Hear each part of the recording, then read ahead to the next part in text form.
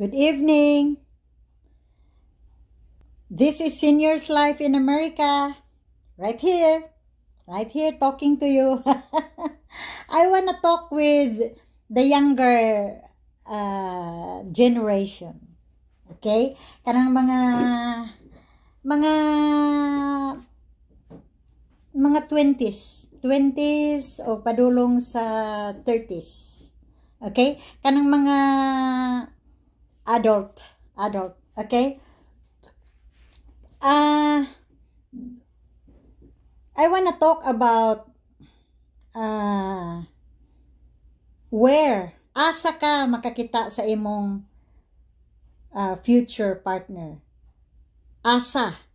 Place ang atong hisgutan ha. Asa man ninako makita ang akong future partner. Nay mga younger people nga mo text sa ako, mo message sa ako nga ti pangitae ko diha TV sa America TV o kanang kanang AFAM AFAM daghang gid kabuang ni mga batanon pangitae ko TV kay kanang buotan ti oh Jesus day dili intaw ningon niya na kasayon day unya kung buotan para sa ako sa imo dili buotan.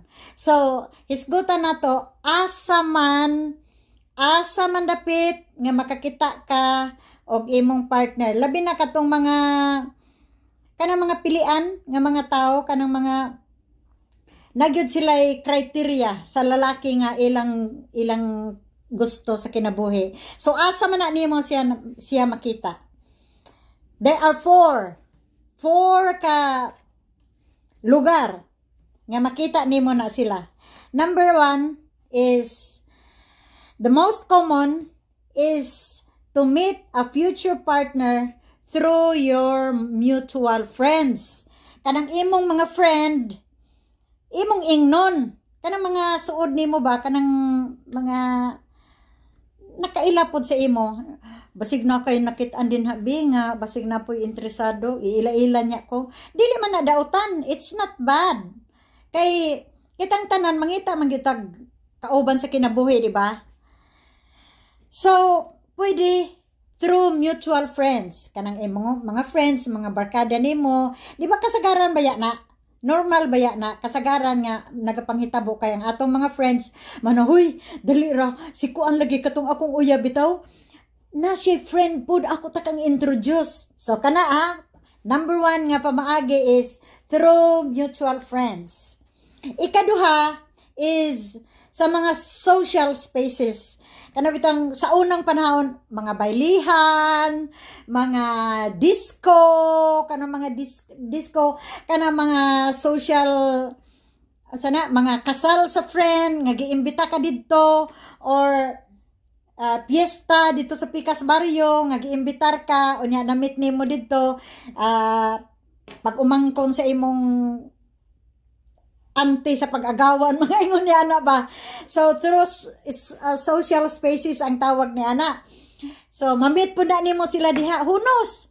So, mao na ikaduhang paagi nga makakita ka og imong future partner. And the third is sa imong trabahoan.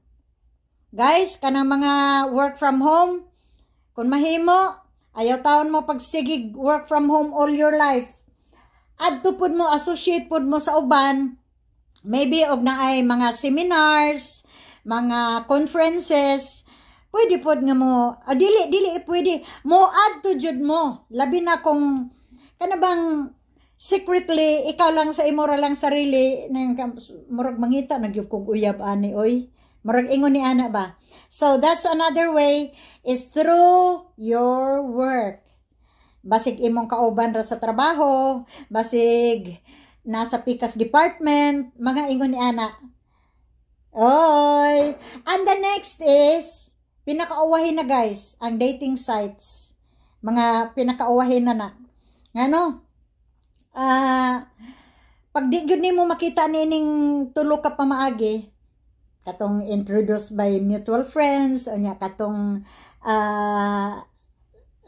social spaces, kada bang moadto bitaw ka og mga O like mo ato kagaisano. O, mo ato kagaisano nya tambay lang dito sa plane pero nagtanaw-tanaw di ito. Guys, dili man yun na dautan. That's not really bad. Ang uban mangog ayo pug pahalata. So what kung mahalata? Ako man magpili. May manyates og muuban ako diretso og kinsay ako kinsay ka nang makaangay sa ako. Oy, pamili po taon mo. Ayaw in taon mo pag uban dayon nga diri-diretso og kinsa nang niduol sa imo. Pamili po din taon. Kay na lisod ng panahon. Okay, so there are 4 ways nga makakita ka sa imong partner. The first one is through mutual friends. Ang ikaduha is through social gatherings. Social gatherings, kana bang katong giingon ako piyesta sa Pikas Barrio, mga kasal sa imong best friend, nya na ay sana na ay party, mga ingon ni ana or birthday sa imong uncle, mga ingon nana. Malay nimo dito nimo makita. And the third is through your work, basig na ara sa imong kauban nimo sa trabaho, tindera. Kung tindera ka, basin di ay kung ang manager, malay mo. Or malay nimo ang tag-iya sa business. Oh, yeah, it's not impossible, guys. It's not impossible. Unya, guys, mutuo kag sa dili. Pag naa sa imong huna-huna, it would come out sa imong personality. Kung nagpangita jud ka, makita gyud sa imong personality. Kay ngano, pleasing ka ba kanang manay akong gatawgon sa una kang Randy nga, you are glowing. Kana bang muro ba ka nag-glow?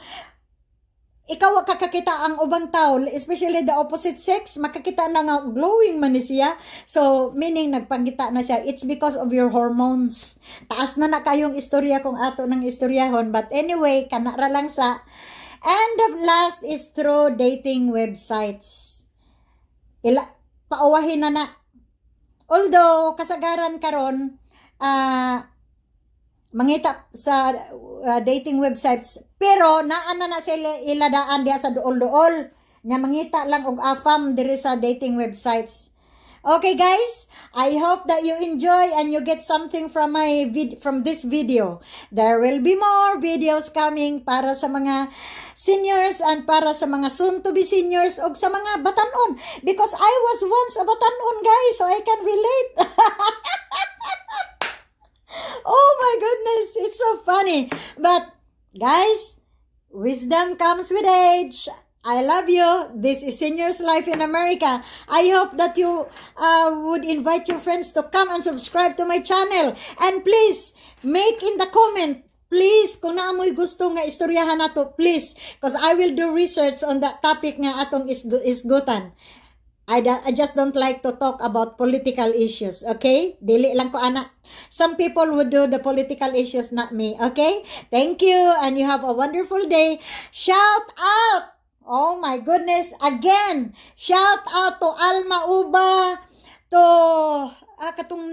Jocelyn Cañete, to, oh my goodness, Ami Ayado, to Lalak Butaw, to Lisa Butaw, to who else? Maricho Estiliore, to the Asaituna people in Purok 5, Lower Duungan, and to Maricris and to your mama, and to Chat Ram and your family, especially to your mama, Vicky, and also to, I'm not gonna mention the ones that I met regularly, okay? Kaya di naman na kinahanglan i-shout out. And to all of Roderick and Gligilens people, okay? I know who you are. You know who you are, by the way. So, I love you guys, and I hope to see you in my next video. Please like and share. Like, share, and subscribe. And if you can, if this is not too much, click that bell button para you're gonna be with me with my next videos. I love you. You have a wonderful day. Bye-bye. You make me happy, people.